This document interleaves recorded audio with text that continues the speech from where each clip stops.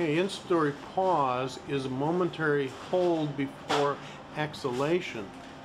Here you can see that the inspiratory pause time is set at 0.75 seconds.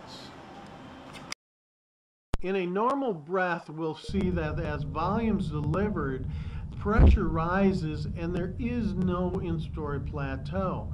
That's because flow, volume, and inspiratory pressure rises at the same time, and at the end of inspiration, all three end together. Here you can see that there's a inspiratory pause. This is also known as inspiratory hold and is noted by the flat top on the pressure and volume waveforms.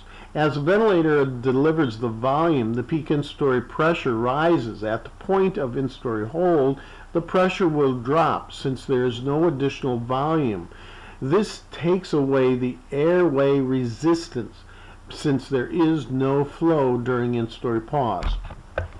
During a normal inspiratory breath, you will see that flow continues until the end of inspiration and does not drop until the volume's delivered. Here you can see that there's a inspiratory pause showing up as a flat area on the pressure wave.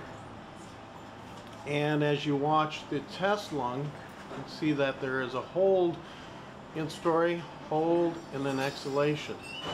Inspiration, hold, exhalation.